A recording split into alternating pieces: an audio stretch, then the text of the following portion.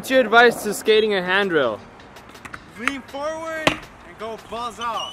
What do you mean? Explain it for the people that don't know those terms. Alright, so if you're board sliding a rail, you want to just find the sweet spot. You don't like, there's a little sweet spot that you can for sure get on. Once you're on, just lean forward and do not try to bail, because if you pop and try to bail after you pop, you're gonna get smoked.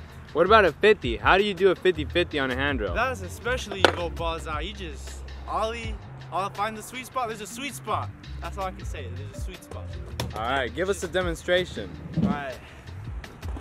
So if I'm about to 50 this handrail, I'd say my sweet spot would be like right here, the ollie on.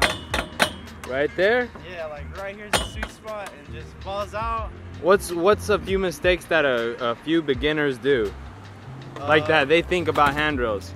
A few mistakes, like once you pop and you just get scared and bail, you're still gonna land right here and it's gonna be all bad if you bail. That's why you gotta just commit, even though you might not get it, just... Cause this is scary as hell, dude. This shit is scary as hell. Do you think a lot of beginners think they're gonna get on right here at the beginning? Oh no. Because like I remember when I first started skating, I thought whenever I hit handrails, I got on there.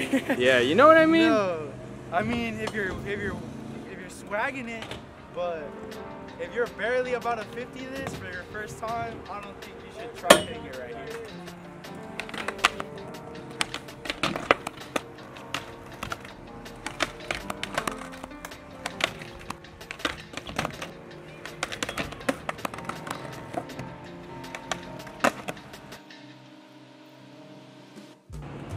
So commit a couple times, and no matter what happens, just tell yourself that's the worst that's gonna happen, and that kind of like eliminates your fear of it.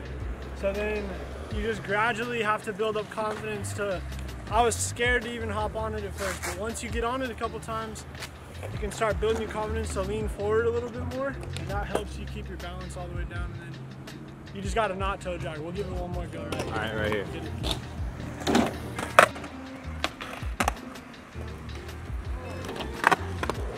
To skate a handrail, you have to have the confidence, and my best advice is to actually know the trick you're doing. Like if you're doing a board slide, please have a board slide down or a 50-50 trick down, like on a flat bar. Practice as much as possible before you skate a handrail.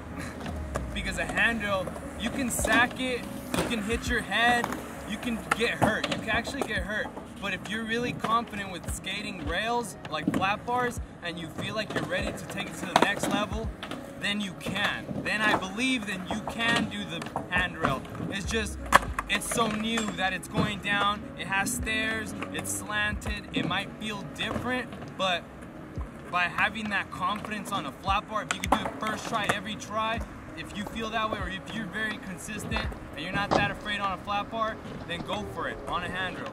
For a handrail, my experience is, for the downrail, it has that middle bar right there, that second bar. I always use that as an aiming method. So like, let's say I'm going down a handrail and there's like these bars. I aim for the middle one, that's my get on. I tell myself that's where I'm gonna get on. But if there's none, like the one I did a 50-50 on, you have to just use your best judgment and get on. Be confident, go for it, and stand on top of the rail. I've done a 50-50 before where I was not on top of the rail and it led to me hitting my head. I got 7 staples, yes, yada, yada, yada. But I'm saying this because you want to be fully committed. You want to be confident. Just have confidence and you got it. Thank you guys for watching. Like, subscribe, and go try a handrail if you're ready. Signing out until the next one.